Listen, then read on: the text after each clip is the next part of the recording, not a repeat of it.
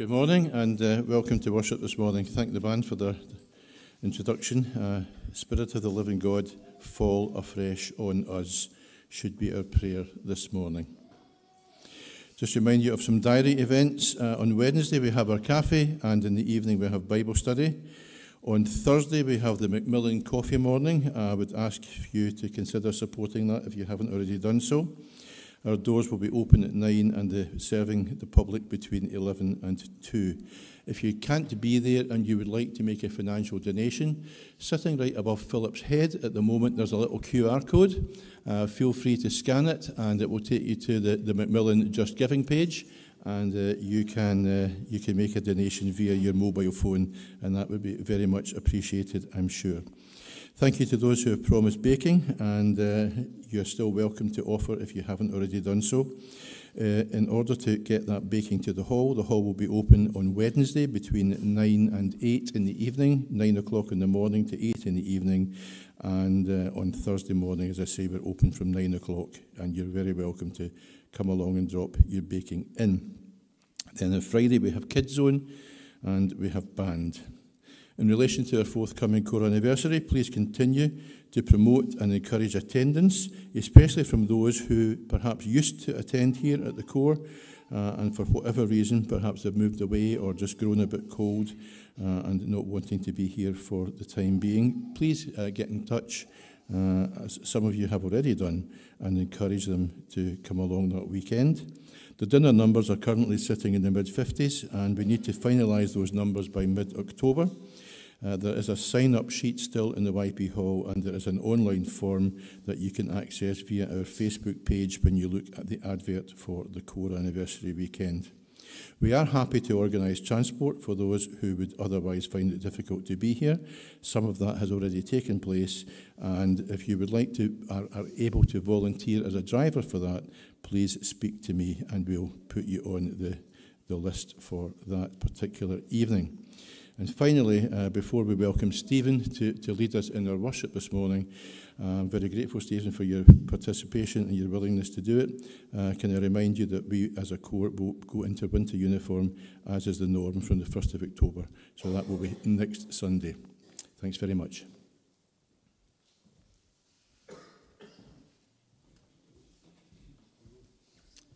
Good morning. I'm not going to mention last night's rugby, but as the rugby match was being played, I was constantly being text messaged all the way through it from Major Peter, who obviously likes his rugby as well. He was supporting the other team.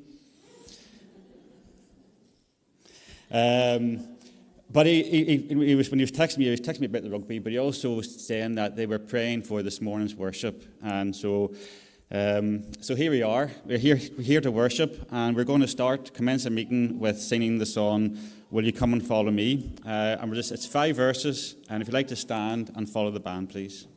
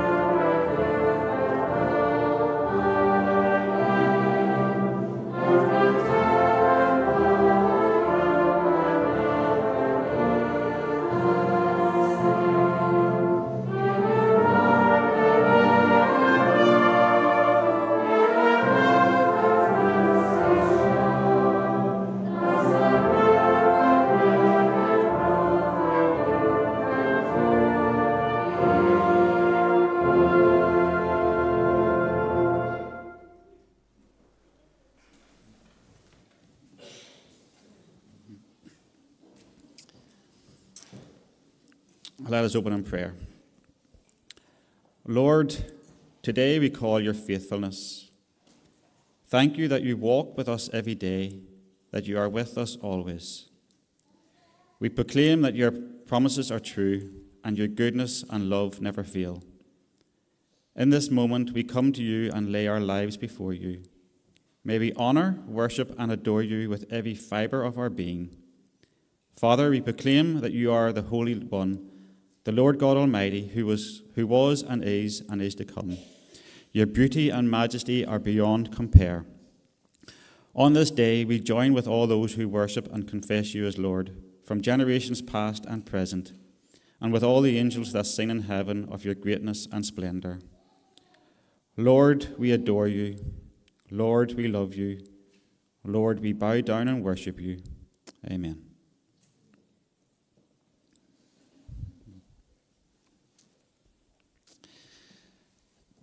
This weekend, 29 years ago, I first came to Scotland as a student, and I was more or less bang on this weekend. It was the September bank holiday weekend, and when my mum and dad dropped me off, my dad wrote in my Bible, and in the Bible he wrote these words just at the front. It's actually dated the 25th of the 9th, 1994. In all thy ways acknowledge him, and he shall direct thy paths. Proverbs 3, verse 6. See, I am sending an angel ahead of you to guard you along the way and to bring you to the place I have prepared. Exodus chapter 23, verse 20. And I just thought this morning it'd be nice to kind of share together. So this is actually an invitation for everybody to share your favourite Bible verse.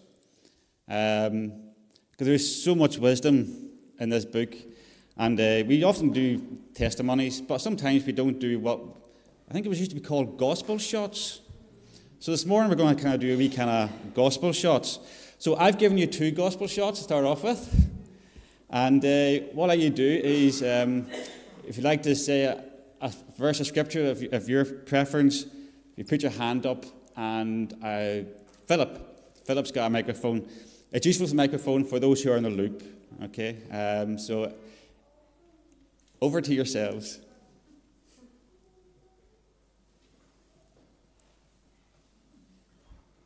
If we confess our sins, he's faithful and just to forgive us our sins and to cleanse us from all unrighteousness. Thank you, Ian. God so loved the world that he gave his only begotten Son, that whosoever believeth in him should not perish, but have everlasting life. Thank you, May. Philippians 4:6. Do not be anxious about anything, but in every situation, by prayer and petition, with thanksgiving, present your requests to God. And the peace of God, which transforms all... The peace of God, which transcends all understanding, will keep your hearts and your minds in Christ Jesus. Amen. Thank you, Dorothy.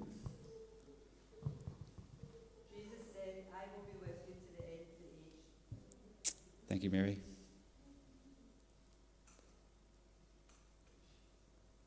Jesus said, come unto me, all who are heavy laden, and I will give you rest.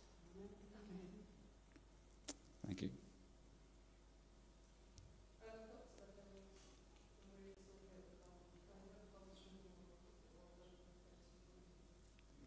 Thank you. I can do everything through Christ who gives me strength.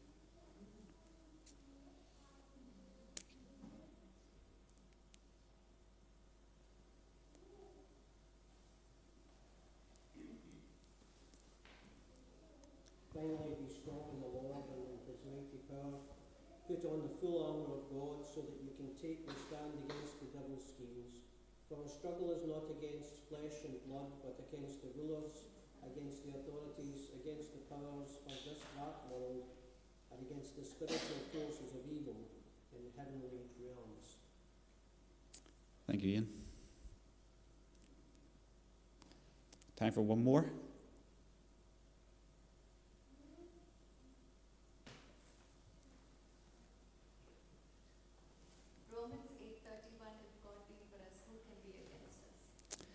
Thank you very much. Thank you for your contributions, and we will now hand over to the ensemble.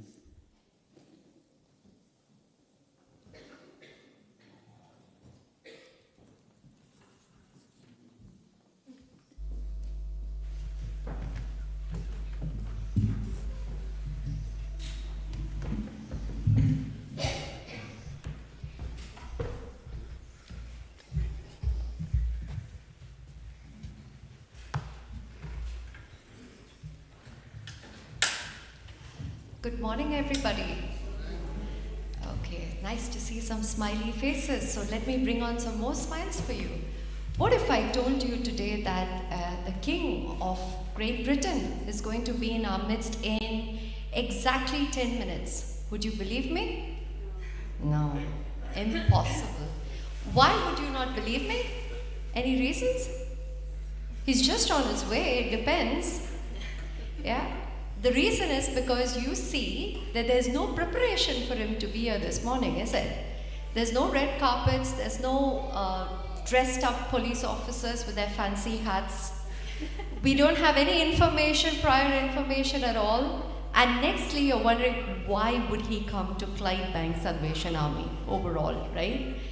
So, but this morning, if I told you the King of Kings is in our midst, would you believe me now? Now, whether you believe me or not, but the Bible says when 2 or 3 are gathered in his name, in Matthew 18 he says, there am I. So the King who rules this world, who rules each one of us, is with us this morning. But the saddest thing is, we fail to believe that. So if you believe that statement, sing with us as we sing King of Kings, Majesty. You can stand and sing if you like to stand and worship, or you can sit down and worship the Lord with us.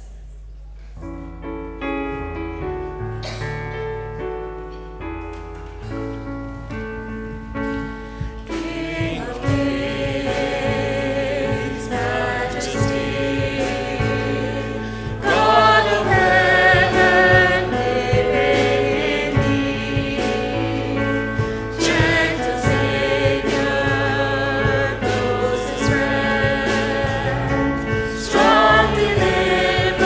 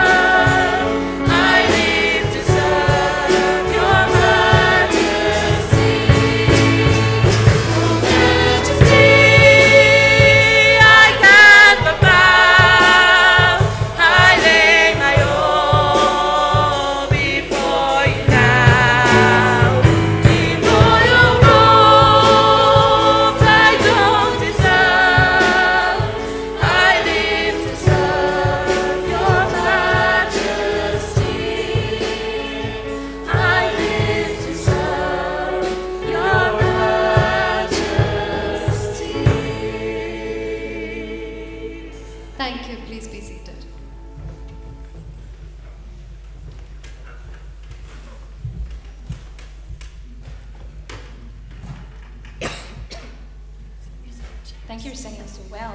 I'm going to sing one more song just now, and it's a song by Michael W. Smith.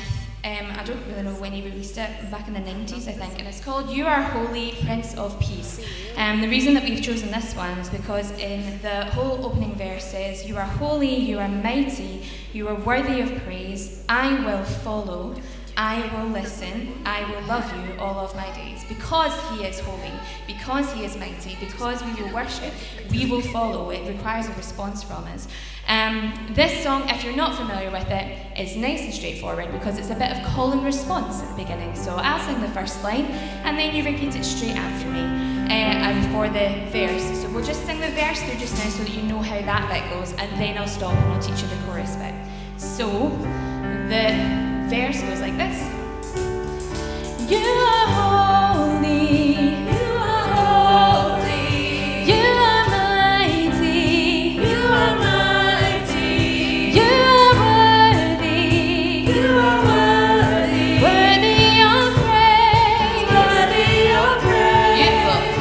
I will follow, I will follow, I will listen, I will listen, I will love you, I will love you, all of my days, all of my days. Fabulous. So that's the entire verse, nice and easy, straight through that bit. Now the chorus splits in two. Can we go on to the next slide, please, boys? Thank you very much. Okay, so we're going to split into two groups. If you like singing, well, you can choose whether you like singing low or high, to be honest, because you can sing this down the octave or up the octave. So the yellow bit, which is kind of green on that screen, but the yellow bit at the top, thank you, it goes like this. If I can get the notes. Ready? It goes 1, 2, 3.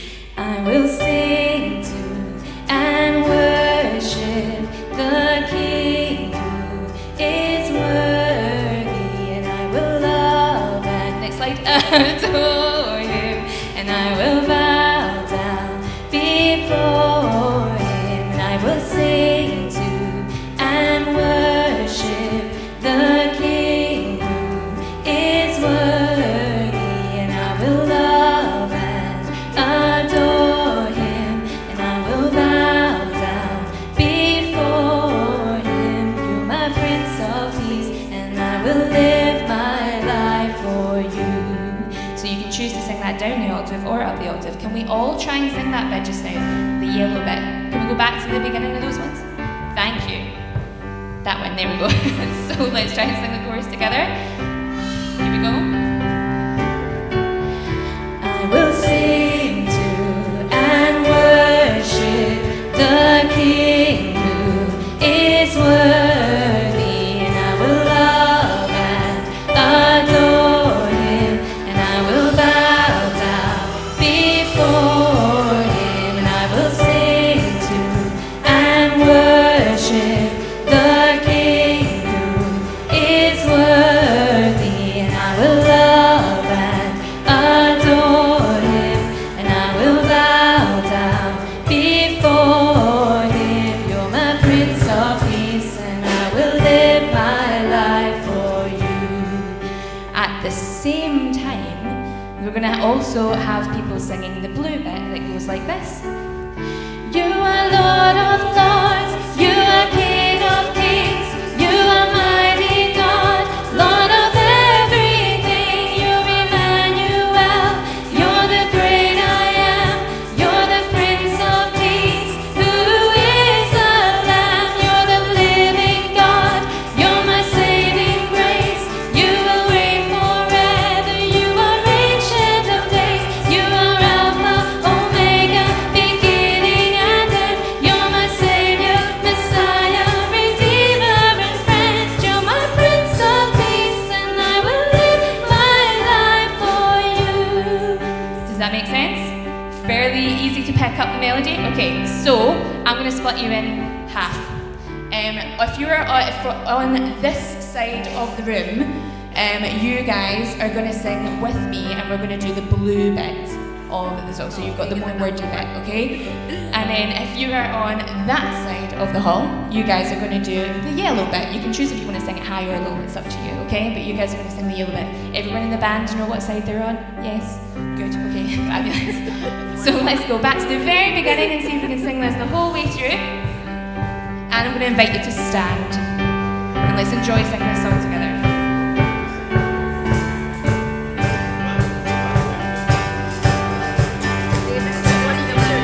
Then after me, you sing this little bit. You are holy. You are holy. You are mighty. You are mighty. You are worthy. You are worthy. Worthy of praise. Worthy of praise. I will follow. I will follow. I will listen. I will listen. I will love you. I will love you. All of my days. All of my days. You are Lord of lords and King of kings. You are mighty God, Lord of everything. Emmanuel, you're the great I am. You're the Prince of Peace. Who is our Lamb? You're the living God. You're my saving grace.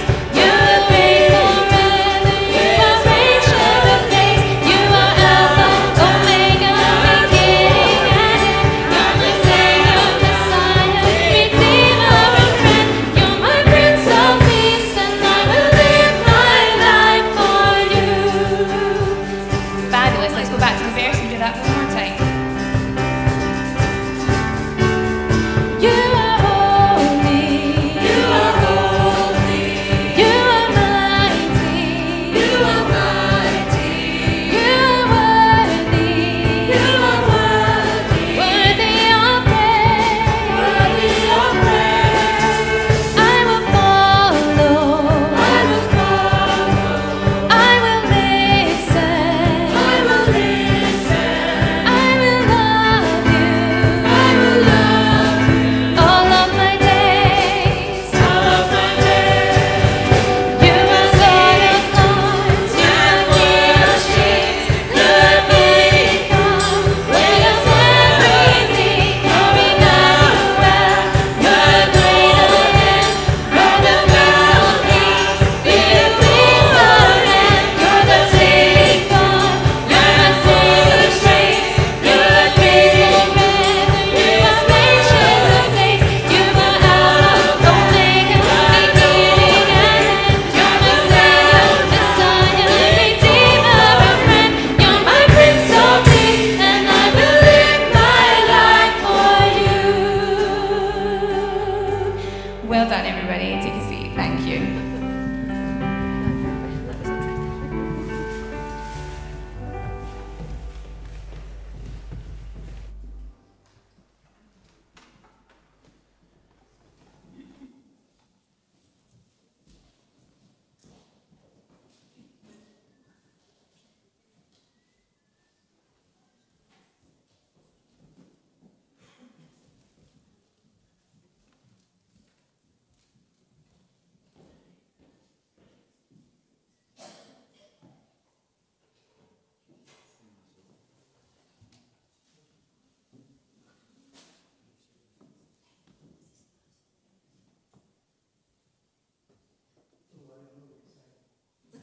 Okay.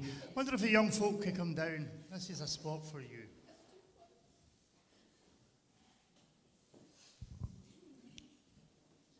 Well, we've got one anyway. You might get something at the end. I know that would get us a rush.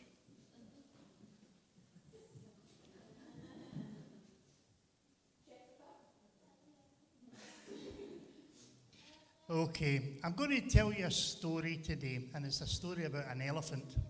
And apologies for all you oldies, I might have heard it before. Okay, it's a story about an elephant. Okay, oh, they're coming more and more, that's great. This elephant was called Wilbur. And Wilbur lived in a zoo, but he wasn't kept in his enclosure all the time because he had a very special job to do. he used to take the children on his back, and his keeper would take them round the zoo and show them all the animals, explain what they were. But Wilbur felt a bit sad. He thought, every day I take the children on my back and I walk all around the zoo, and nobody bothers about me. It's all about the lions and the tigers and everything, but nobody really thinks about me. Well, one night, whenever he had gone home, all the animals were in their enclosures. They found themselves in the enclosure. And Wilbur found himself actually out walking in the zoo and walking around. And he got to the first enclosure and he looked over the fence and thought, "What are you?" And the animal said, "I'm a camel." Look, magic. We're on track here. He says, "I'm a camel." And he looked at him and says, "You're a kind of strange looking animal. What's that big hump in your back?" And he says, "That's because I can store water. I might be in the desert for days and days and never get it. I can store water and I don't need to drink." He says, "That's fantastic. That's really good. That'd be really handy for me because when I'm wandering around the zoo, I don't know when I'm going to stop and get a drink. I wish I had one of them." So he felt his back getting a bit itchy. And when he looked round, he saw there was a hump in his back, the same as the camel's. All right. And he thought, well, that doesn't really make me an elephant. He became a camelephant. Okay? And he thought, that's great. I can carry water around with me all day. He says, I'll go round and I'll show the other animals. So he went off to the next enclosure and he looked over the fence and something passed him in a hurry. He thought, "Blimey, what was that?" So he says, "Come here." So the animal came over and says, "How come you were so fast there? What are you anyway?" He says, "Well, I'm an antelope." He says, "And how come you can run so fast?" He says, "Well, these legs might look quite slim, but they're really powerful and I can leap and I can move really, really fast." Well, Wilbur thought, I wish I could get legs like that because if I could get around the zoo as quickly as that, I could carry far more children. So he felt his legs getting a bit itchy and he thought, what's going on here? And when he looked down, there were the thinnest legs and the strongest legs he had ever seen. "Great," he says, "I can move quickly, but that makes me a camelefantelope." That's easy for you to say. Well, Wilbur was so pleased with himself, he decided, I'm going to charge up and show all the animals. He got to the far end of the zoo, and he looked around, and just as he turned, he looked around and said, "Oh, they're strange-looking birds. What are you?" And the bird says, "Well, I'm a pelican." He goes, "What's that pouch under your beak for?" He says, "Well, it means I can pick up food. And it means then, whenever I'm hungry, I've already got the food to eat." You go, "Wow, that would be fantastic. That would be, I wish I had that, drink and food."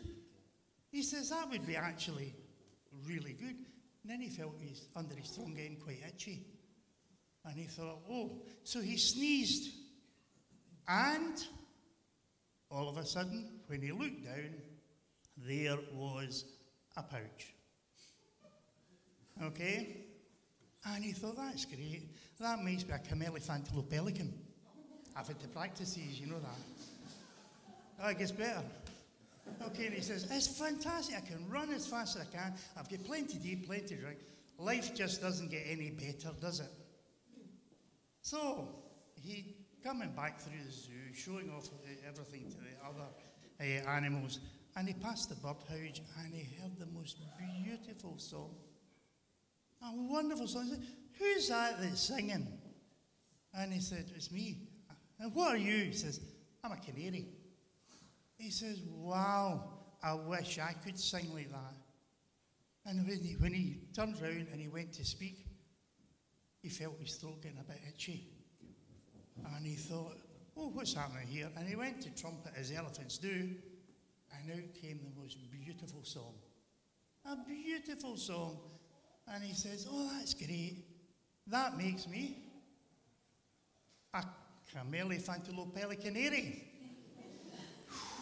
Get through it. That's really good. And he thought, that's fantastic. Everybody all lovely. I'm unique. There's nothing like me at all. It's absolutely brilliant. And I can sing to the children. I've got plenty of water, plenty of food. Life is just perfect. So when he came to the morning, he thought, that is absolutely brilliant.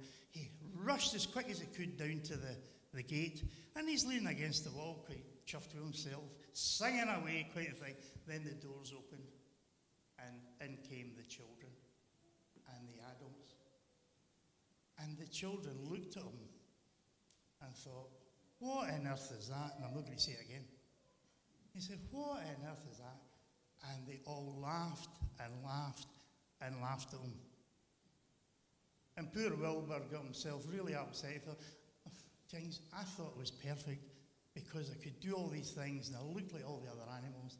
And lo and behold, everybody just laughs at me. So he went away back to his bed. And he got into his bed and he pulled the covers over his head as we do when we're a bit fed up and embarrassed. And he was there. And I just seemed to have got to sleep when there was a noise. And the keepers were in saying, right, everybody up, come on, let's get going. We've got jobs to do and all the rest of it. And Wilbur looked down at his legs and thought, oh, my legs are elephant legs. He says, oh, I've not got a hump on my back. That's really good. And I don't have anything under my trunk. That's great. He says, and he went to sing and he trumpeted like an elephant should. And he thought, that is absolutely fantastic. And you know, sometimes we're like that when we're at school or we're at play school or we're out with our friends, think, wow, they're really good at that. I wish I looked like that. I wish I could do that. But you know, God has made each one of us an individual. And he has a plan for each one of us. And all we have to do is trust him because he will give us everything that we need to fulfill his plan. We just need to trust him and follow him. So I hope you've learned something of that story. If not, I can't do anything about it. But anyway, I'll leave that with you. I saw these in the shop the other day and I thought, this is perfect. They're animal chocolate biscuits. So if you make sure everybody gets one. Okay. Thank you very much. Thanks for listening. Offering. Thank you.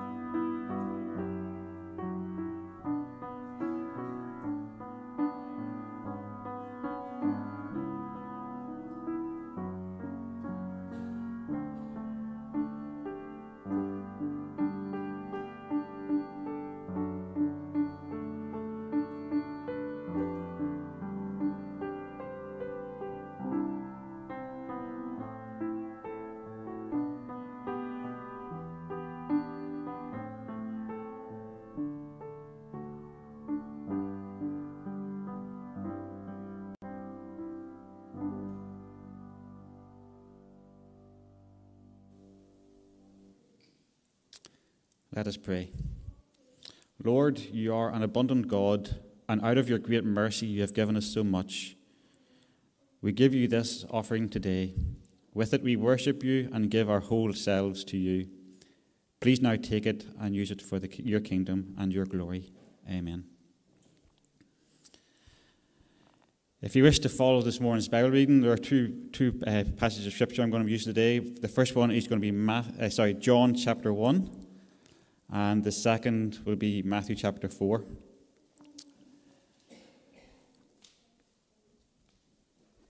So Matthew chapter 1, verses 35 to 42.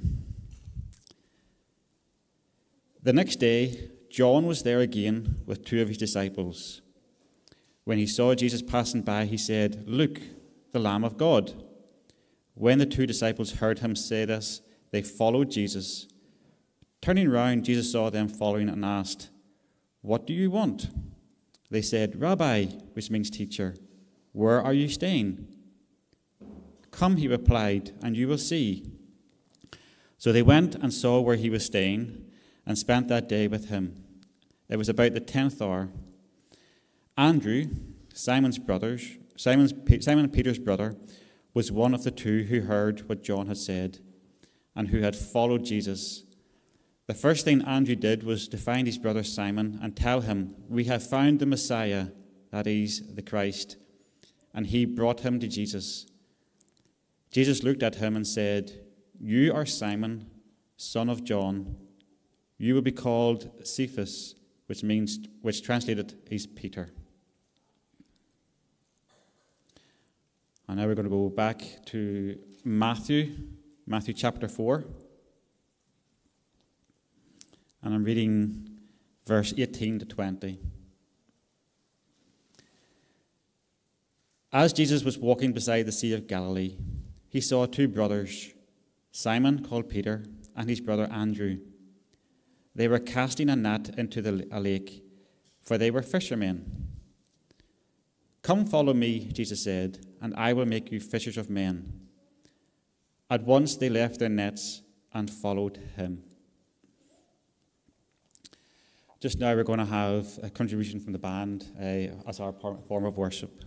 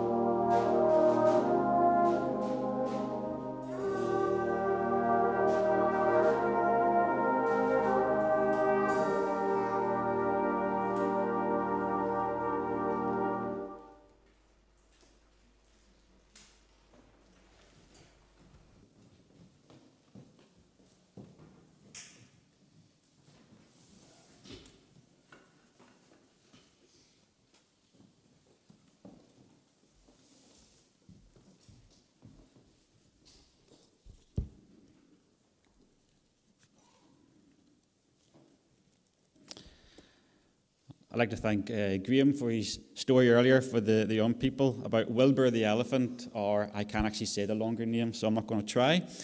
And obviously there's a message in that story, but I'd like to kind of to go a bit further with the message. And I'm going to ask you the question this morning at the very start of our thoughts. Are you who God intends you to be? Are you who God intends you to be? Now, I'm not talking about your occupation. I'm not talking about what you do daily, whatever. I'm talking about who you are, your identity, who you are as a person inside, how you think, what you believe, how you behave, how you act, and how you treat others. Are you who God intends you to be? Now, I'm not going to ask you to answer that question yourselves just right now, but I'd like you to think about that question as we kind of look at the passage of Scripture today. And the two passages of Scripture I brought to you were about two brothers and their encounter with Jesus. So the second reading I brought to you was Matthew chapter 4, and I'm just going to read that again because it's not that long, to be honest. So, as Jesus was walking beside the Sea of Galilee, he saw two brothers, Simon called Peter and his brother Andrew. They were casting a net into the lake, and they were fishermen. "Come follow me," Jesus said, "and I will make you fishers of men." At once they left their nets and followed him. Now, if you read the Bible from the beginning to the very, very end, this is the first time you will hear of Andrew and Simon Peter. I'm going to call him Peter from now on because it's confusing to keep saying Simon Peter. So this is the first time you come across Andrew and Peter. And if you read this for the first time, you get to think to yourself, here's Jesus just walking along the Sea of Galilee, thinking to themselves, you know what, I could do with kind of getting a wee gang together. Get some disciples. Oh, there's two fishermen. I'll just ask two random fishermen if they're just going to give up being fishermen and come follow me. And of course he says, follow me and I will make you fishers of men. And the two fishermen just went, okay. And off they went. It all seems a bit random. And that's the problem if you read the Bible from beginning to the end. It can look that. But actually, if you look at the Gospels aren't necessarily in chronological order. There's all different stories. And you hear different books will have different stories. And actually, if you go further on the Bible, you can go back in time. Because if you go then to... If you then go to John chapter 1, you find out that this occasion on the Sea of Galilee when Jesus walks by these two fishermen isn't actually the first time he meets them. They actually met a period before that. And we read how in John chapter 1, John chapter 1 is actually about John the Baptist. Now, John the Baptist had his job was to kind of pave the way for the coming of Jesus, to help prepare people for the coming of Jesus. And John the Baptist also had his own disciples. And it tells you in John chapter 1 that Andrew, one of the fishermen, is actually a disciple of John the Baptist. I'm just going to flick on to John chapter 1 here. Yep. It says, the next day John was there with two of his disciples. And later on it says, Andrew was one of the two who heard what John had said. Andrew, as a follower and a disciple of John the Baptist, was getting prepared for the coming of the Messiah. He was, and then obviously when John saw Jesus, he says, look, there is the Lamb of God. Andrew was prepared. He was desperate and searching for the Messiah. And what's the first thing Andrew does? Andrew runs away and go gets his brother Peter to bring him to Jesus. So Peter too is also desperate in trying to find the Messiah. So here you have two brothers who are hungry in the pursuit of Jesus and the Messiah. Jesus knows about this. So obviously when he meets them again, he's already met them, he spent time with them, and he knows that these two brothers are hungry to be followers of him. And he then calls the two brothers to become followers of him. So when I think of this pursuit, I suppose I kind of ask the question, what about your own pursuit of Jesus?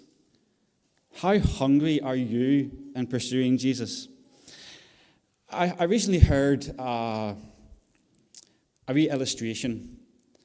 Imagine Jesus being the sun, and we have Christians or churchgoers being like planets orbiting around the sun. The danger is that you could be orbiting around Jesus, and you could be moving, and you could think you're doing great things, but you may be moving, but relative to Jesus, you are moving no closer. And one of the problems of being a person orbiting around Jesus is that you may see other churchgoers and other Christians who are orbiting as well, but they're further away. They're still orbiting too. And you see them and you think to yourself, well, they're further away than I am, so I'm doing all right, so I feel good about myself. But the truth is, if you're not in pursuit of Jesus, you're no better than somebody who's orbiting around and you're getting no closer to him. If you're orbiting around Jesus, it's time you de-orbit. It's time you turn your attention to Jesus and continue your pursuit of him. When I also look at the word follow, come follow me, Jesus said, and I think of the word follow, one of the thoughts that came to my mind was following a trend. You know, stylish haircuts or trend in fashion or trend in interior design. And if you're a follower of a trend, then you also want to be up to date with that trend. So you want to have the haircut that's relevant to the trend, or you want to wear the clothes that are relevant to what the trend is, and so on and so on. You don't want to be behind the trend, you want to be with the trend. And my thought on that was, when Jesus said, come and follow me, it wasn't just a case of following, it's a case of being like him, being Christ-like. And to be Christ-like means to kind of walk the same paths and go the same way as Jesus goes.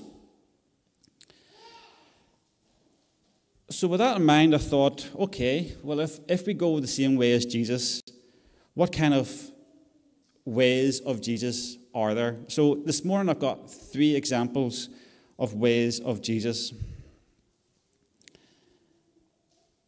The first one is Matthew chapter 5, and it's from the Sermon on the Mount. Love your enemies. Jesus says,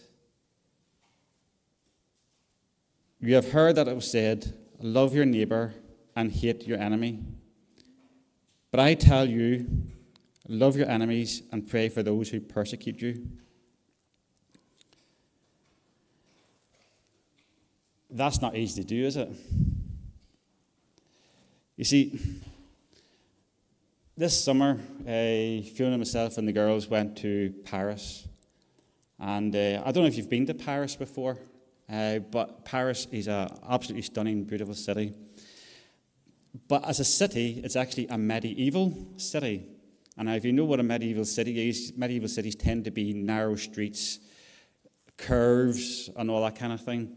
But way back in the mid-19th century, Napoleon asked a man called George Haussmann to update the city. And what Haussmann did was he created what they called the Haussmannian plan. And he cut new streets into the city of Paris. And now when you go there, there's this whole juxtaposition of the old medieval city with all these big new avenues and boulevards and monuments and all this kind of stuff kind of laid over the top of it. And I wonder as well this morning, Jesus basically took the way the world does things and cut new paths into it. And these new paths are harder to take than the way the world wants us to go. So when the world says, don't get mad, get even, Jesus says, no, love your enemy, pray for those who persecute you. That's a harder path to take, and it's easier just to stick to the medieval routes.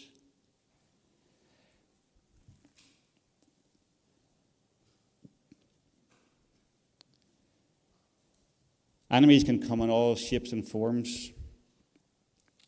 Some could be just rude to you. Some could talk about you behind your back. Some will just want you to fail. Sometimes the enemy could just be somebody who's just always complains all the time, has a negative attitude all the time, and just brings you down. And it's so much easier sometimes just to not like them, to hate them, to wish something bad on them. But no, Jesus says, love them and pray for them. You see, if you turn over the pearly gates of heaven and you say, St. Peter, I loved all the people who loved me. Peter will say, well, that's not hard to do. Anybody can love anybody who loves you. The hard bit is loving people who don't love you. That's the challenge. And that is one of the paths that Jesus wants us to take. The second way of Jesus I'd like to kind of bring to your attention this morning is serving others. And my thought on that one was Mark chapter 10. It's the Last Supper. The disciples have spent all this time with Jesus. They've been learning from Jesus, but yet they fall into the trap of power struggle. They start to argue with themselves. Who's the greatest? I want to sit next to you on your right-hand side when I get to the kingdom of heaven. So James and John are the two who start this. But the rest of the disciples, to be honest, weren't that far behind. And they were quickly, whoa, what about us, kind of thing. But Jesus was very much a case of, hey, no, that's not how it is. That's not how it is at all. He says, even the leaders of the Gentiles lord over them, he says. But that will not be you. Jesus then tells them, if you want to be great in the kingdom of heaven, you've got to serve others. Even the Son of God, he says, as he talks about himself, came to earth to serve others.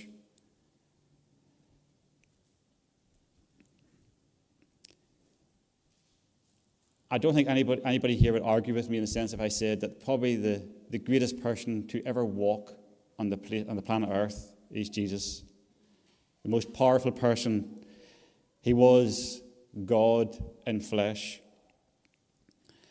If anybody who ever lived on this earth deserved to have a throne built on earth with a big, huge castle around him and have everybody just worship him, it was Jesus. But Jesus didn't do that. Jesus came as a servant king, and he came to lay down his lives for all who believe in him. And Jesus tells them, you have to serve others. And Jesus led by example on that matter. So that is another way of Jesus. Put others before ourselves. You know, there is nothing that can destroy a congregation of any church than a power struggle. I've seen it happen in other cores. I've seen it heard of in other churches where you've got one person who is in a position of power and abuses it, and other people who wish they had power and try and knock the person down. Nothing destroys churches like a power struggle. It's something we have to remember. And always remember, Jesus said, and I'm going to say it again, serve others. Do not pretend you're the greatest. The last way of Jesus I'm going to bring to you this morning, and to be honest, there are more than these three ways that I brought today this morning, but the last one is love the marginalized. The story I'm thinking of here is the John chapter 4, where Jesus is traveling with his disciples through Samaria. Is that how you say it? Samaria.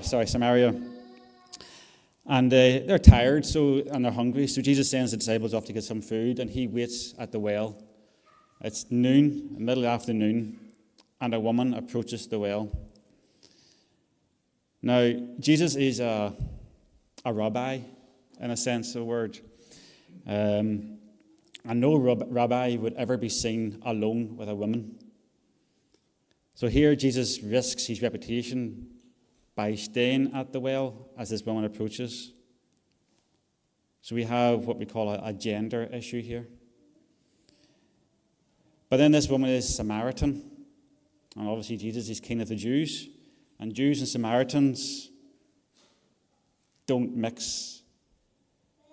Jesus stays, despite the fact that you could say that there is an ethnic issue.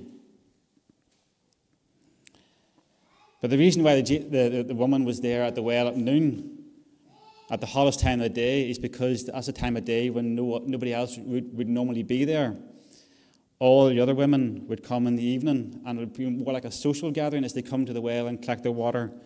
So this woman was there at noontime because she was not accepted. And Jesus also says to her, I know you've had many wives, and he knows she was an adulterer. So we have a moral issue here as well. So we've got a gender issue, ethnic issue, and a moral issue. But yet Jesus stays and talks to this lady and gives her exactly what she needs. Jesus was looking out for the marginalized. And I suppose this morning that is a way of Jesus, is to look out for the marginalized. It's very easy to just push them aside.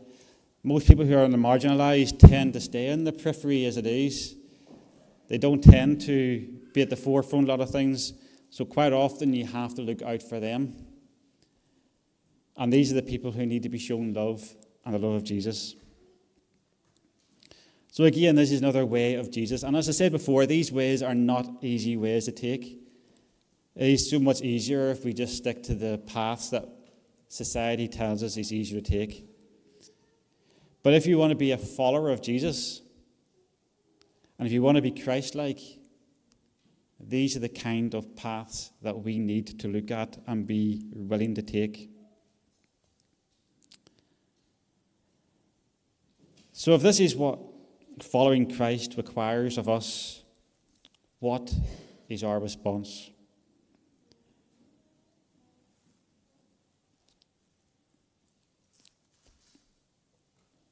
Andrew and Peter, their response was immediate. They left their nets and followed Jesus. Have you ever wondered what would happen if they didn't leave their nets?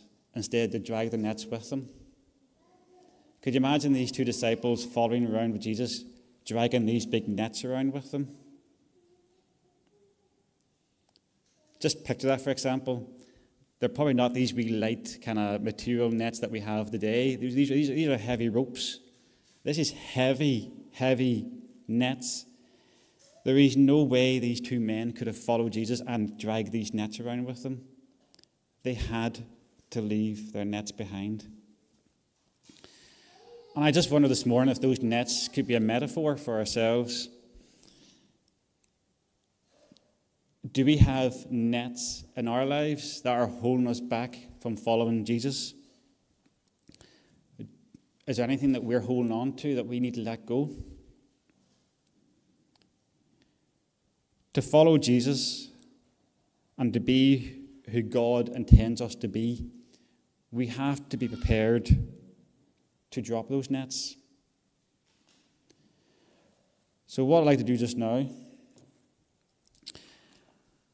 is I'd like you to put your hands out in front of you.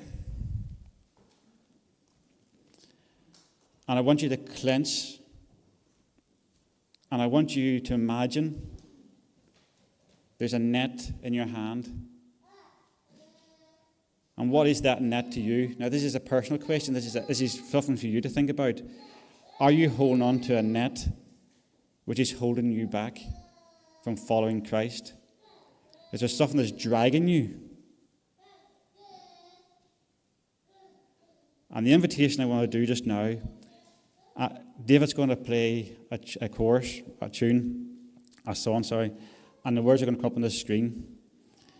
And after he's played through the first time, as he goes the second time through, I invite you to turn your hands around and drop those nets. Drop whatever it is that's holding you back. The truth is, if you can't drop them, please don't sing. If you want to let go of them, but you struggle to, the place of worship here, the place of prayer is right here. And I invite you to be able to come down and pray here.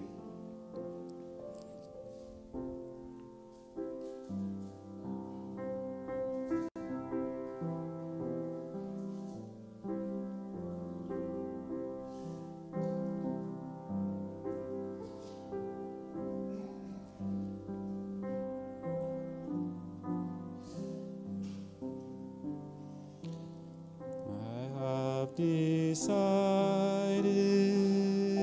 to follow Jesus.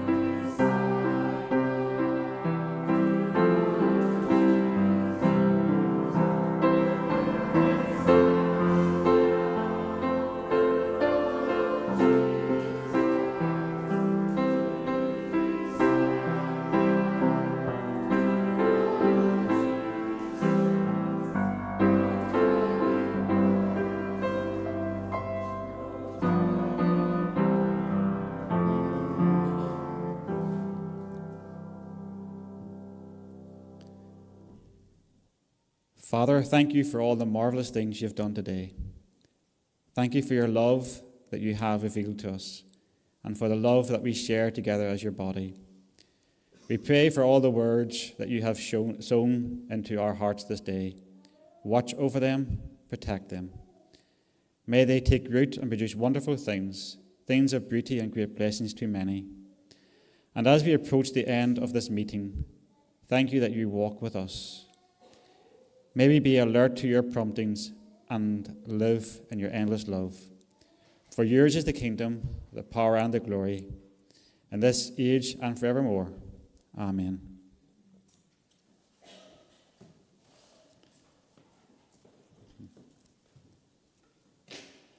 Well, obviously thinking of paths and following and walking, I thought well, nothing better than a good walking tune, or marching tune as we would call it back home. It's one you will know, valiant soldier marching to the fray, keep in step all the time. And I invite you to stand as we sing our closing hymn.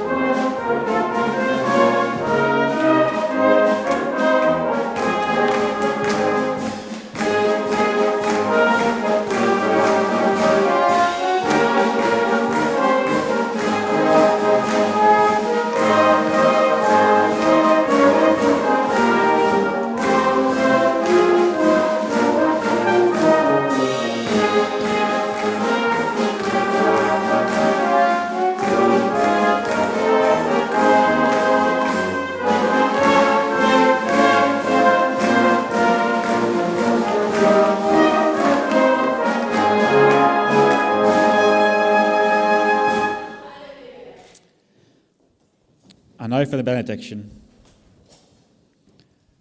O Father, let thy love remain. O Son, may I may I thy likeness gain. O Spirit, stay to comfort me. O triune God, praise be to thee. Amen.